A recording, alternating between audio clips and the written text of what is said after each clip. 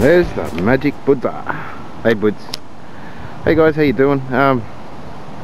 New investment, Viscount Gazelle camper van. It's only a little one. I think it's 11 foot, maybe 12 foot. I'm not quite sure, I've forgotten. Picked it up yesterday. It's a bit of a project for me.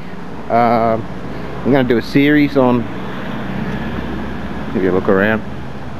It's a little pop top. Going to do a series on the things I do to it. I'm just going to clean it up and modify it. Really, it's in usable, workable, really good condition. What's wrong with it is basically cosmetic. I'll show you what I mean. Things like, that's your power inlet. You can see it's old, it's dirty.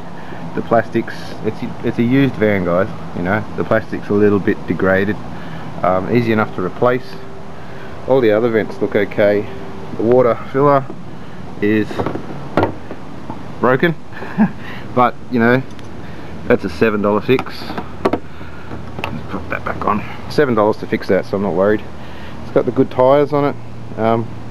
Nice big tyres, easier for towing. Could probably go slightly off-road with it, so dirt tracks and that shouldn't be a problem.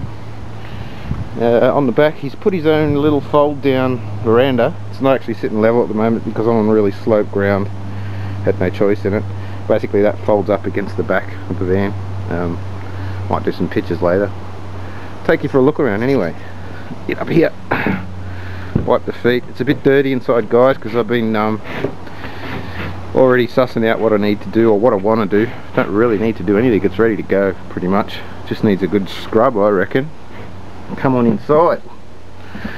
We've got the kitchen area. It's a bit hard to film in a small place, but as you can see, like the cupboards, I don't know if you can see it or not, this coating, I don't know what it is. It's not a wallpaper, but it's glued on. So there's some places where it's starting to peel off and it's starting to flake off. You can see it's all bubbled through there. You can see that. But undecided what to do about it yet, but that's all needs to be done, is cosmetic stuff. A bit of paint, maybe a bit of sanding, stuff like that, you know, a good clean.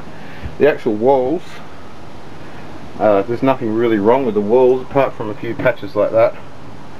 I mean, I can go to town and paint it, or I might just try and give it a clean, because it's actually it's only the back wall. It's got marks on it where he's had stuff mounted. Someone's had stuff mounted there, over there anyway.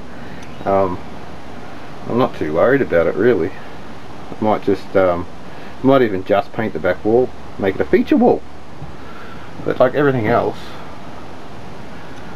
all the it's not canvas, it's vinyl, but all that's perfect. There's no leaks. Got a little bit of a flaking up here. Hopefully that's not from a leak outside. I doubt it. Doesn't look like it.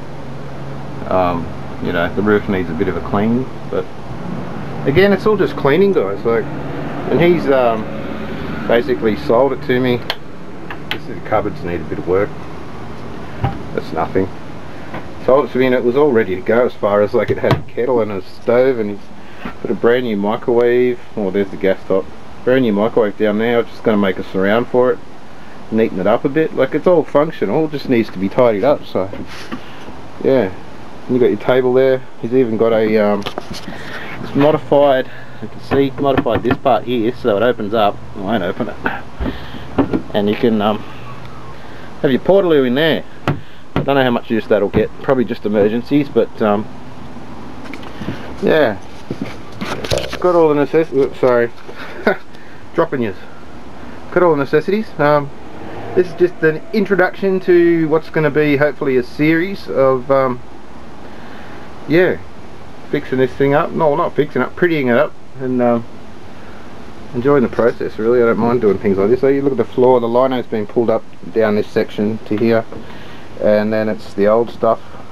But he actually gave me a big roll of vinyl, which he was going to put in and never got round to. I think he just had a kid, so you know, plans change. But I picked it up for $3.50, so I was very happy with that. It's got 12-volt lights over the bed. All the systems work. The 240, just got that going this morning because I had to go and buy a 15 amp lead for that. And yeah, here I go, there's the view from the back. I mean, for two people it's cozy. For one person it's fine.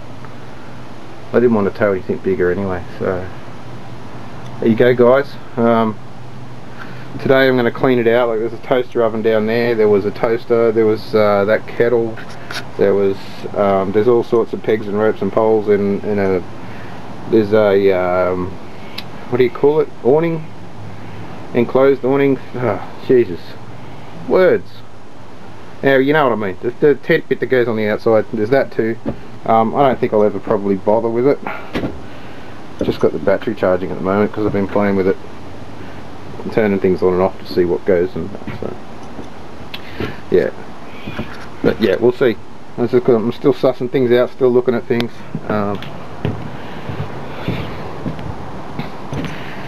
Undecided whether or not to keep that on the back, that platform. We'll see. Anyway, guys, today I might, as I said, pull stuff out, do a bit of cleaning, see how it comes up. I've got to change. I've actually gone and bought that already. It was $7.95, I think, $8 we'll say. So I'm going to change that out, just because it's broken. That can wait. It's still functional.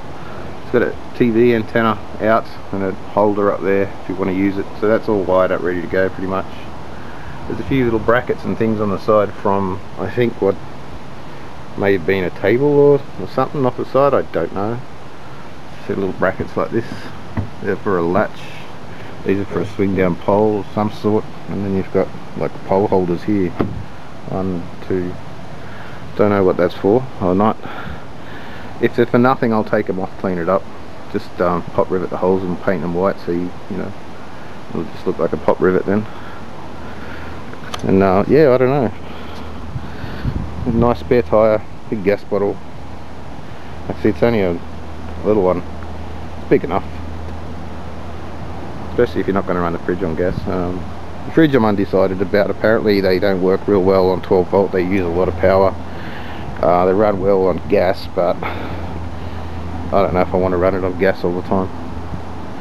I like the fridge I've got, just the 12 volt fridges you get for 4-wheel driving and stuff like that. They work really well and don't use much power, not as much as these things do.